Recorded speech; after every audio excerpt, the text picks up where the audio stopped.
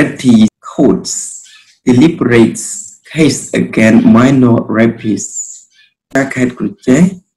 ពិភាក្សាទៅលើសំណុំរឿងឬក៏ករណី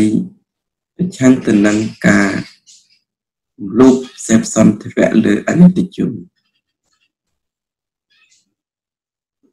The Kratie Provincial Courts on Sunday received a case against a man accused of raping a minor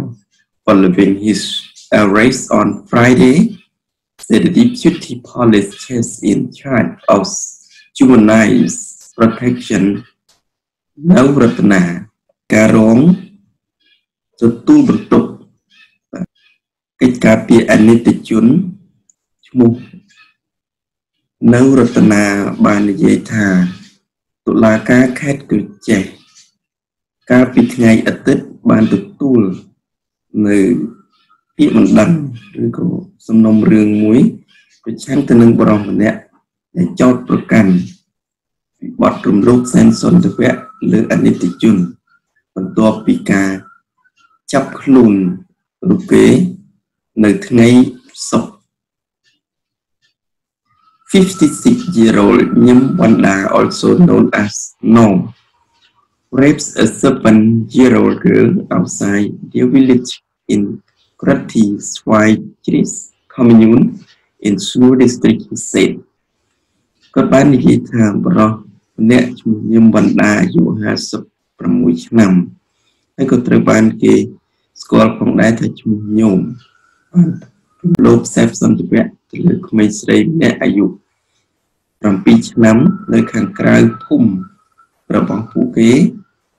ក្នុងឃុំស្វាយជ្រីសស្រុកស្នូលខេត្តក្រចេះ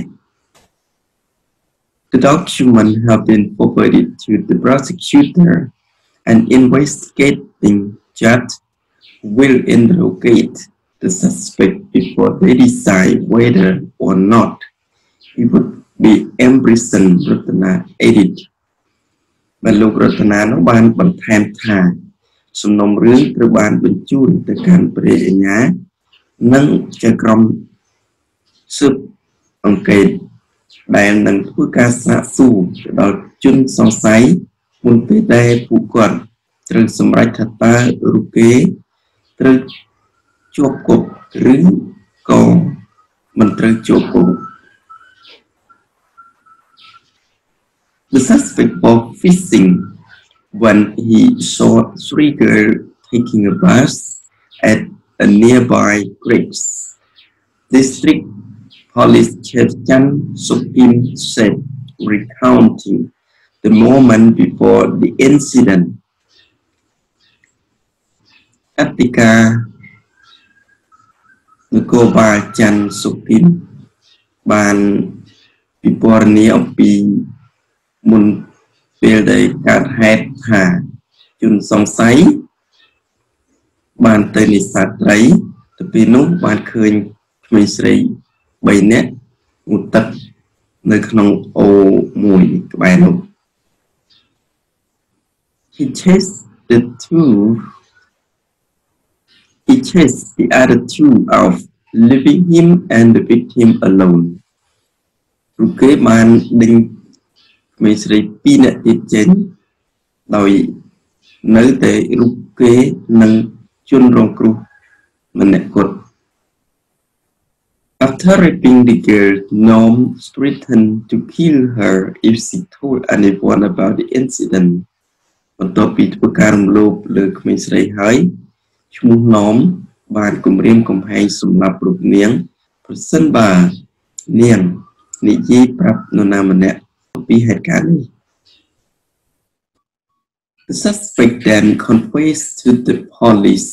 but was not immediately arrested until the later received a complaint from the victim's parents several hours later.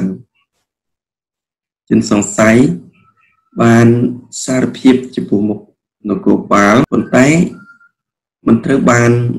ចាប់ខ្លួនភ្លាមនោះទេរហូតដល់បន្ទាប់ពីទទួលបានពាក្យបណ្ដឹងពីឪពុកម្ដាយជនរងគ្រោះនៅប្រមាណ 2-3 ម៉ោងក្រោយមក